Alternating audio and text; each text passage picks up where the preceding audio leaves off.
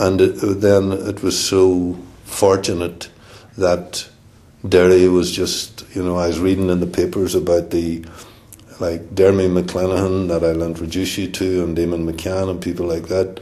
They were blocking the bridge with this caravan that this man had to live on. They were not the bridge, sorry, they were blocking the road down there at Brandywell. The cops were beating people up. It was a man had no home, and he had to live in an old caravan, which was, meant he was living in extreme cold, damp conditions. And so the Housing Action Committee put the caravan out and blocked the road, and no cars could go past, nothing, and made a big issue of it.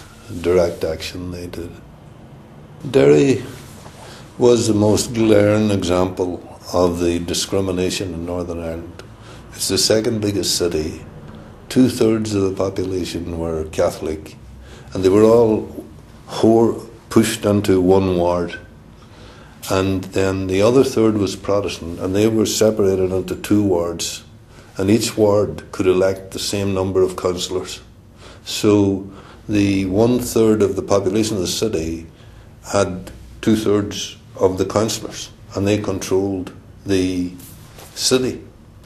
And then they elected a housing committee, and the housing committee gave all its powers to the mayor, so the mayor could decide who got a house, completely unchecked.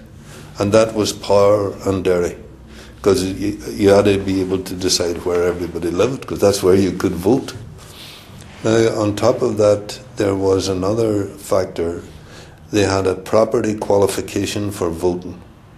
Everybody had a vote, but if you had a house, you had more than one vote. You had 2 votes. If you had more houses and so on, was the poll tax forerunner.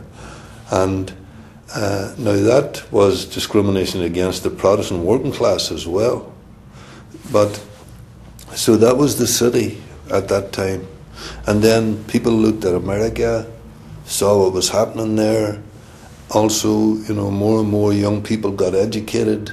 Sectarianism began to weaken a little bit, and then the movement began to start. And when those demonstrations and all began to start, there was a real anti-sectarian consciousness that we mustn't be separated along religious lines. And all the marches and demonstrations, there was an effort to involve the Protestant working class. And just up here, about 10 minutes walk from here, the fountain, so a lot of Protestant workers lived at that time. It's always an effort to bring them together. But every demonstration you had at that time, the cops would make it a sectarian demonstration.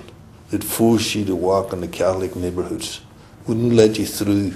I remember physical fighting to try and get the march through into non-sectarian neighbourhoods. But they knew what they were doing. They were very conscious of what they were doing. And there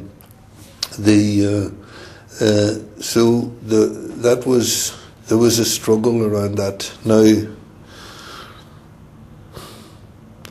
the leadership of the Unionist and Protestant movement in Northern Ireland, they were afraid of their own working class. So they were whooping them up, especially Paisley, but all of them, whooping them up and saying, look, you see that civil rights movement? They want to take your job and give it to a Catholic. They want to take your house and give it to a Catholic. That was their line. Now, this had an echo amongst Protestant workers. But our movement then, within itself, had a big fight, had a big struggle. Because people like myself and others on the left, people like the Derry Labour Party, the Young Socialists, we said we got to counter this and argue against this. Our position is that we are not for just sharing out the poverty. We want a job for everybody, a house for everybody, and we want to appeal to the Protestant workers to get together with the Catholic workers and fight for a house for everybody, a job for everybody, a better minimum wage, a programme of public works that creates a job for everybody. But the leadership of the civil rights movement, which was dominated by a number of forces, one, it was dominated by increasingly by representatives of the Catholic Church, the Republican movement, who were dominated by the Communist Party at that stage, and just in general conservative Catholic individuals.